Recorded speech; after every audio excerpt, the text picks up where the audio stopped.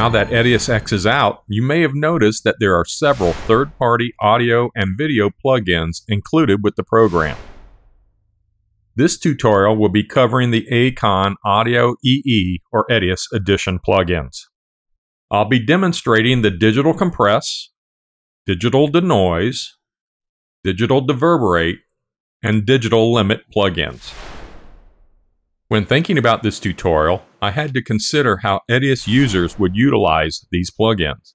I came to the conclusion that voiceovers, any recorded voices, and sound captured at events such as weddings would be the primary targets on which to use these plugins. So with all that said, let's take a look at the plugin interfaces. When opening each of the interfaces, they are very easy to interpret and use. You will also notice that the interface headers are consistent among the 4 plugins. Moving on to the plugins, I've added a raw voiceover audio track to the timeline and applied the Acon Compress plugin. First off, this plugin is a compressor and not a compressor limiter combination. What does a compressor actually do? Well, a compressor manipulates the dynamic range of a recording.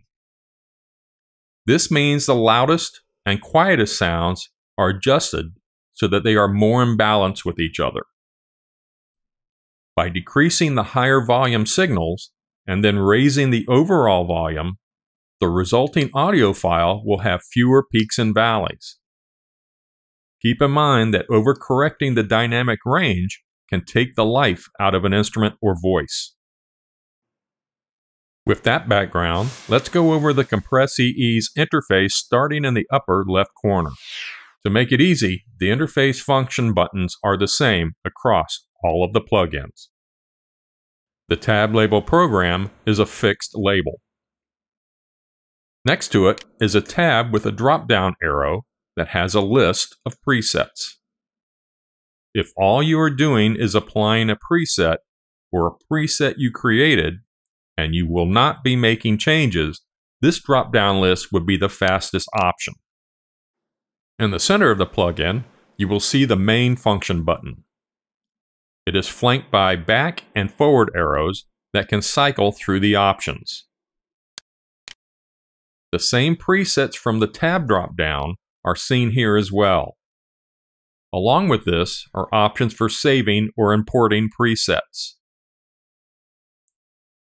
If you make a setting and you want to save it as a preset, simply click the Preset tab and under Import Export, click Save User Preset File. You will be sent to the preset storage file location. Label it and save it. To import a preset, simply click Load User Preset File and you will be sent to the preset's location. Double-click the file to import the preset into the plugin. To remove a saved preset, it is best to navigate to the App Data Roaming Acon Digital folder and select the plugin in which the preset is saved. If you know a keyword for a preset, simply click the search icon and type in the keyword. For example, type in gentle. To the right of the preset tab, you will see the undo and redo arrows.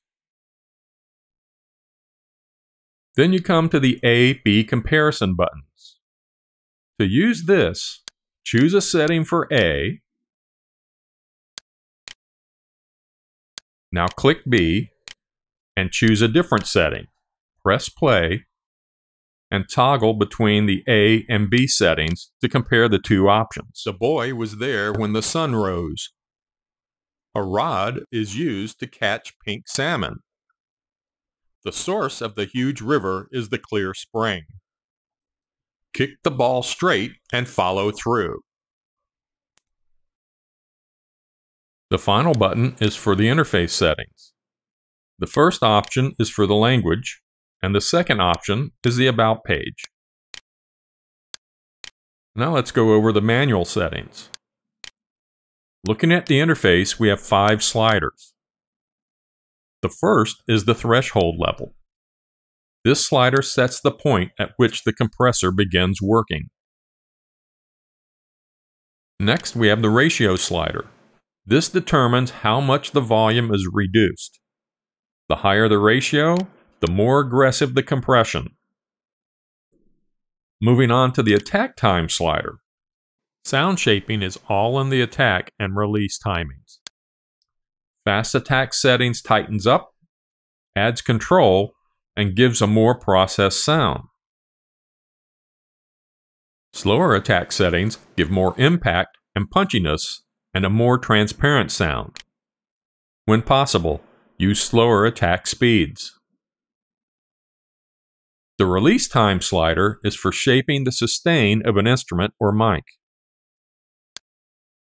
Slow release times are good for smoothing out dynamics, and fast release times are used for increasing the perceived loudness. Using attack or release time settings incorrectly will certainly destroy a mix. The final slider is for compensating for output levels that have been reduced by compression. My voiceover file was recorded in a room with a computer, a ceiling fan running wide open, and some air conditioner noise. Computer noise and ceiling fan noise is probably two of the top issues when doing voiceovers. To combat noise, this compressor also has a 3-level gate. I find that -24 dB setting very useful in reducing ceiling fan noise and also providing a punchy voiceover. Notice that the meters are off in the quiet sections of this playback. The boy was there when the sun rose. A rod is used to catch pink salmon. Using a gate can be tricky. Too much gate and you can cut off your S sounds or any sound below that cutoff point. Here is a section without the gate. The boy was there when the sun rose. A rod is used to catch pink salmon.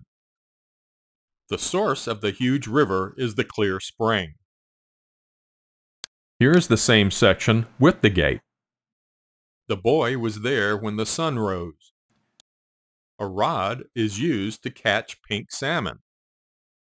The source of the huge river is the clear spring. As you can hear, my S sounds are reduced. To retrieve the S sounds, I created a gate preset that allows the S sounds to be heard. The boy was there when the sun rose. A rod is used to catch pink salmon. The source of the huge river is the clear spring. Fortunately, this setting brings back the S sounds and still allows the gate to work on the dead areas. There is still some noise left in these dead areas. The source of the huge river is the clear spring. Kick the ball straight. This noise can be further reduced by adding the noise reduction plugin. Another way of controlling computer and fan noise is by using the noise reduction plugin. When recording your voiceover, record about 10 seconds of room sound from the microphone. This will help in the reduction process. As you can see, the noise reduction function buttons are the same. The only difference is with the manual sliders. There are only two sliders, the reduction and maximum attenuation sliders. Reduction controls the amount of noise reduction, and the maximum attenuation or sensitivity controls the range of what is considered noise. The higher this goes, the more the actual audio will be affected. When applying the noise reduction filter, a large part of the fan noise can be reduced. The boy was there when the sun rose. A rod is used to catch pink salmon. The source of the huge river is the clear spring. On this track, the noise reduction works great and could be used as is. By adding one of the fan reduction presets along with the compress EE filter with a gate, you can produce the optimal result.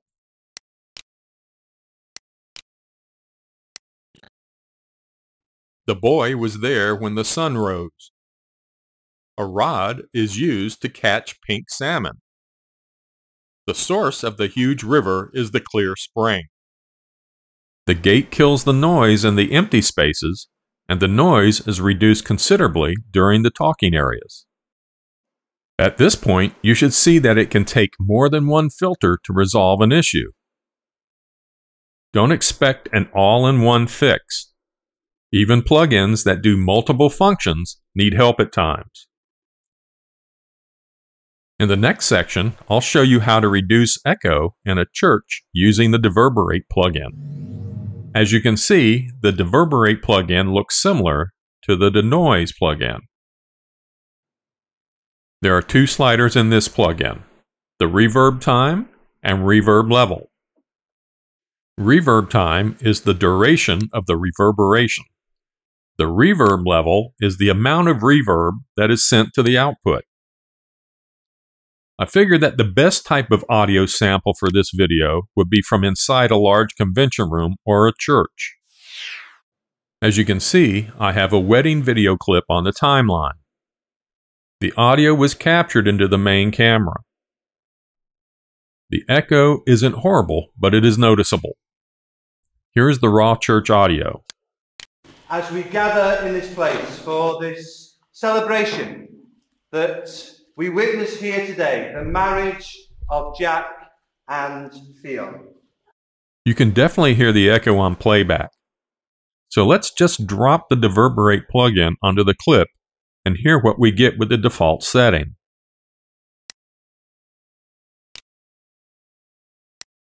As we gather in this place for this celebration that we witness here today, the marriage of Jack and Theo.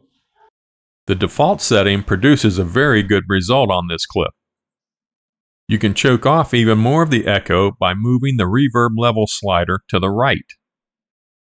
Be careful not to deaden the audio, and in the process add phasing, as with this example. As we gather in this place for this celebration that we witness here today, the marriage of Jack and Theo. A warm welcome to each and every one of you. Removing too much of the natural sounds could take much of the life out of the dialogue. On the reverb time slider, you will see a button that is labeled A. Pressing this will allow the reverb time to be automatically adjusted during playback. This will work in some cases, but not all. As we gather in this place for this celebration that we witness here today, the marriage of Jack and Theo. A warm welcome to each and every one of you. Let's turn this off for now. In instances where there are other sounds going on in the background, you can remove or reduce them by adding the compressor with the gate and/or the noise reduction plugin. In the case of this video, using the noise reduction plugin will clean up some of the background and keep the audio very transparent. When the file is played back, you can see that the output volume is still below 0 dB. As we gather in this place for this celebration that we witness here today, the marriage of Jack and Theo. A warm welcome to each and every one of you. Seeing that the meters were below 0 dB and in need of raising, we move on to the limiter plugin. Let's look at our final plugin, the Limit EE. First off, what is a limiter? Similar to compressors, limiters are designed specifically to prevent audio signal levels from going higher than a set threshold point. Compressors reduce the signal after it has reached a threshold, whereas a limiter stops it from crossing the threshold. Looking at the interface, the Limit EE plugin once again has the same function earmarks as the previous plugins. This plugin has three sliders: the input level, the output level, and the release time. The input level is the amount of gain going into the limiter. The more gain reduction, and the louder your result will be. The output level is the threshold setting that your signal will not cross. And the release time setting adjusts the speed at which the limiting is applied. After applying the limiter, I'll be using the volume boost medium setting.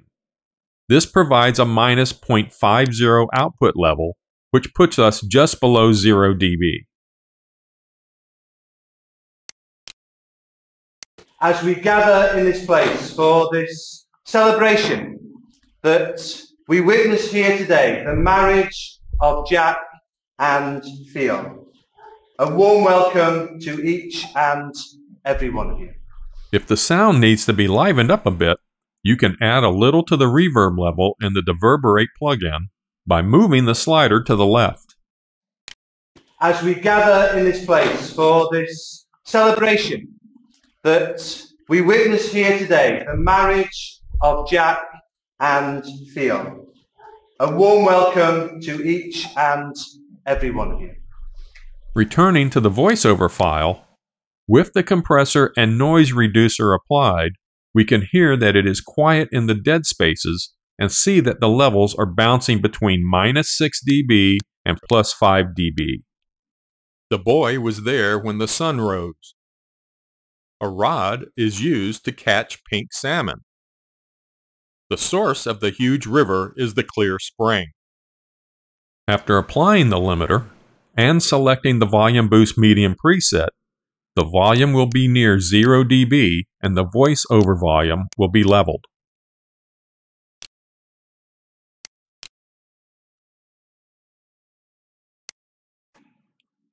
The boy was there when the sun rose.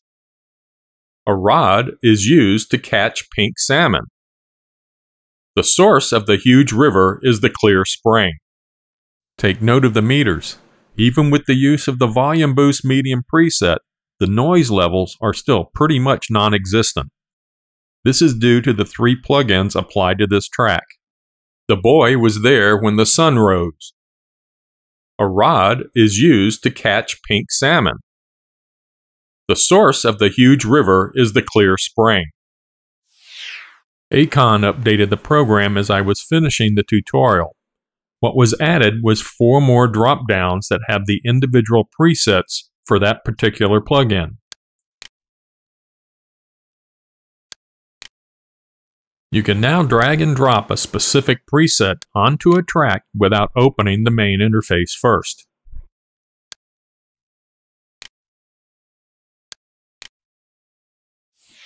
To make this easier to use, you can create a new Acon subfolder and place all of the full plugins into it. This will provide you with a drop-down arrow. The drop-down arrow will give you individual control over each section. Once you become familiar with the presets, having the ability to grab the exact preset or even a saved preset will speed up your process. All in all, the 4 Acon plugins do an excellent job within Edius. They are especially effective on voiceover recordings where computer and overhead fan noises are problematic. These plugins are easy to use and don't require you to be a rocket scientist to use them.